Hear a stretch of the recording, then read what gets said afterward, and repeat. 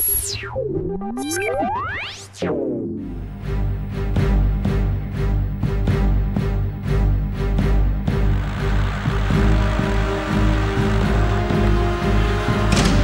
Volvo Cars Safety Centre is one of the world's most modern facilities of its kind.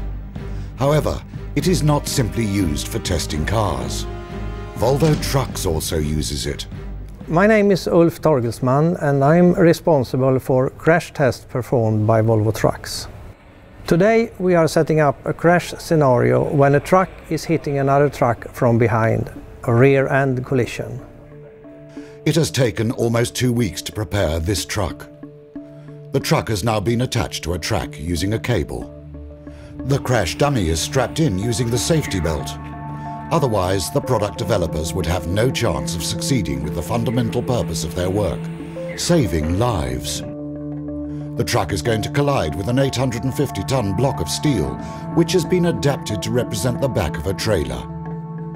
After a final check, the vehicle is reversed into its starting position. So now everything is prepared and it's time to run the test. We will have the truck coming from this side and hit the bullseye, which is here. 10 high-speed cameras have been fitted inside and outside the truck. Both the truck and the crash dummy are equipped with a large number of sensors that are going to measure the forces to which they will be exposed.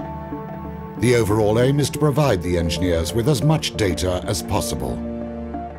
Imagine an accident in which the driver realizes too late that the truck in front of him has stopped. He manages to brake and reduce speed to between 50 and 60 kilometers an hour, and he swerves slightly at a 30 degrees angle before colliding with the truck in front of him.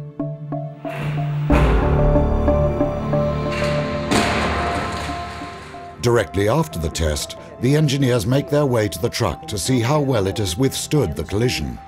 However, many weeks of analysis remain before their evaluation is complete. The types of crash that are simulated here, in which one truck hits another from behind, account for 20% of the truck-related accidents in Europe. This is known as a result of the knowledge acquired by the accident research team. Volvo Trucks own accident researchers over the past 40 years. Without their work, it would be difficult to create the most relevant accident scenarios. Since the 1920s, Volvo Trucks has made safety one of its top priorities, and this work is never ending.